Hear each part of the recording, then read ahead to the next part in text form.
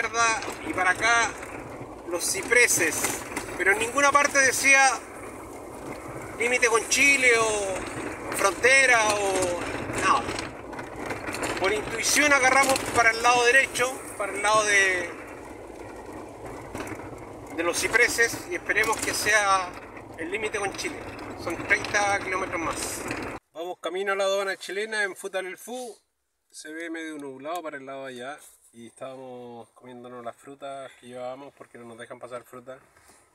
Así que ha pasado harto vehículo, espero que esté la aduana no tan llena.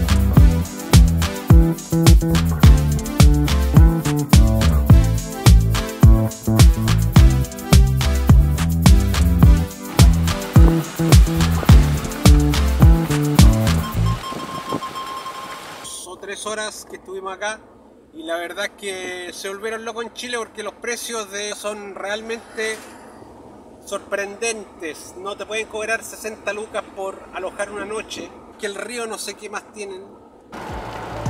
Sí, pues, se viene rápido.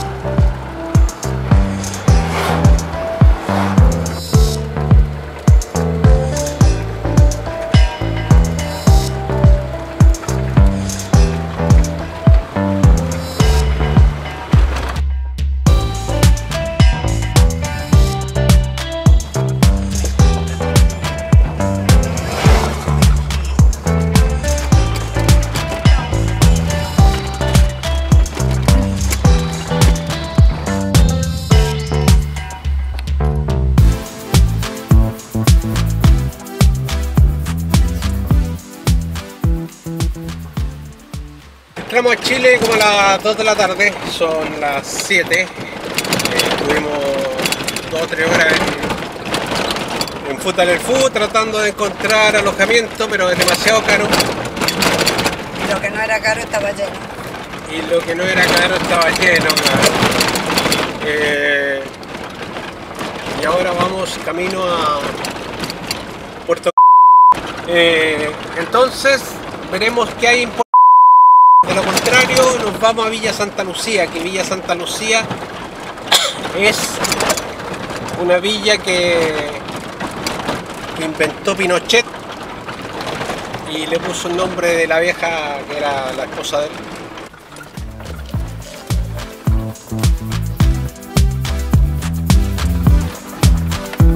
Este es el río Futalelfu, puente Futalelfu, considerado uno de los ríos más caudalosos para hacer rafting.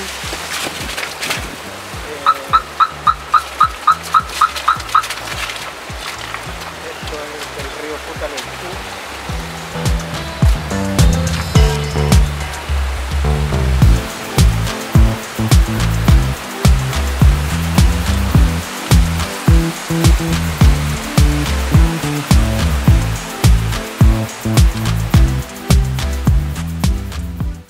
Vamos llegando a Puerto, que es la punta del lago Yelcho. Me imagino que en unos kilómetros más vamos a ver el lago Yelcho desde acá, desde el camino que va de Futalelfu a Puerto a la carretera austral. Y luego nos vamos a la Villa Santa Lucía. Vamos a ver qué pasa con la rienda de cabaña o un lugar para dormir ahí en la Villa Santa Lucía. Así era antiguamente la carretera austral, era con camino a tierra, hoy en día está todo pavimentado. Ahí están los ríos, es el río, me imagino que, ¿cómo se llama el río? Ahí están las máquinas arreglando el camino.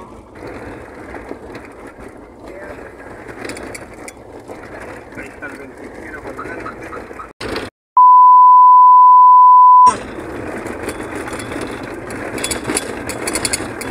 llegando al lago Yelcho, camino con término de asfalto. Por allá se ve el lago Yelcho. Ahí está el lago Yelcho. Y el camino se terminó, es de tierra ahora. La carretera austral como era antiguamente. Me imagino que al llegar a Villa Santa Lucía va a volver el pavimento en unos 20-30 kilómetros más allá, pero están como los argentinos, aquí están pavimentando a pedazos.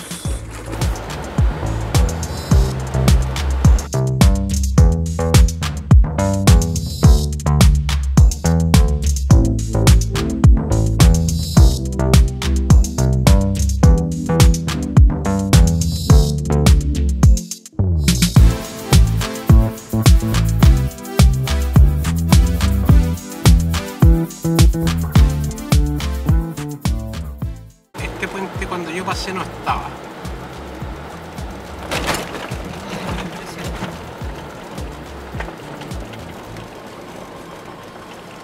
Río Palena me imagino que. No sé qué río será este.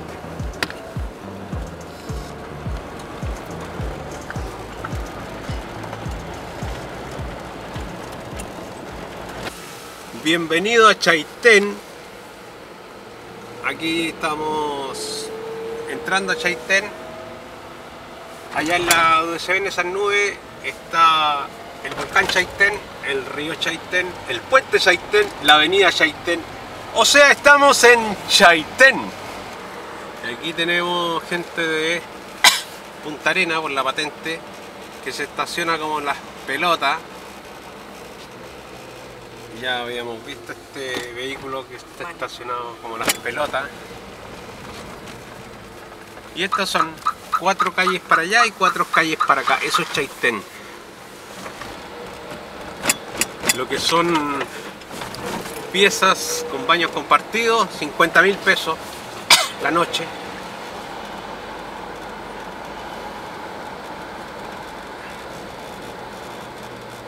Se supone que los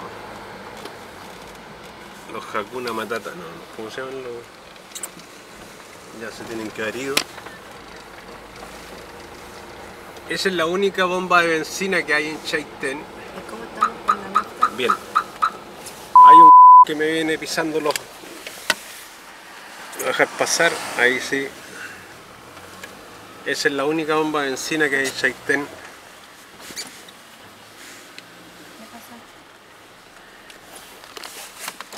1.428 pesos el litro de la 93 octano acá en Chaitén. Eso es lo que cuesta la benzina acá en Chile, gracias a los empresarios chilenos que han este país.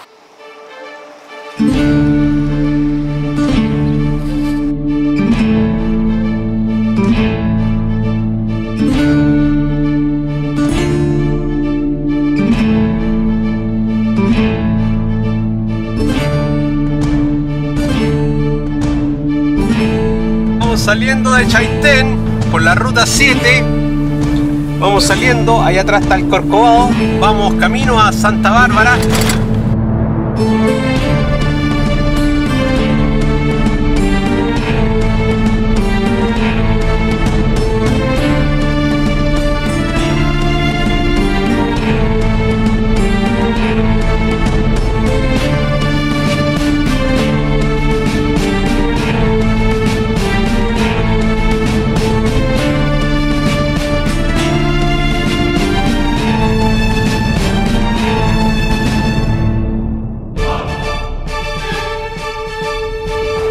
Querían instalar después de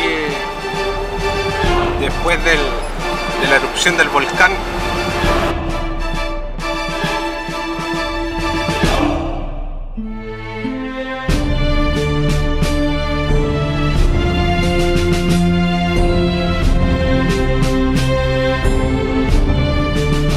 Estamos en Chaitén desde... ¿A qué hora que estamos en Chaitén? Desde las 3 de la tarde, 4 de la tarde, buscando dónde alojar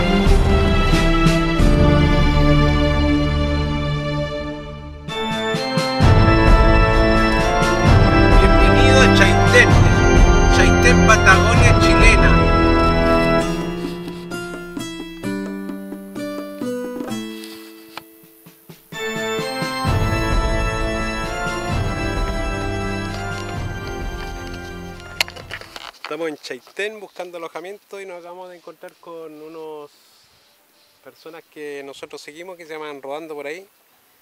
El Guille y su novia. Y estamos aquí a los pies del volcán Chaitén que está humeando ahí arriba. Y estamos viendo, dejándole una nota para comunicarnos con ellos y saludarlos. Coincidencia.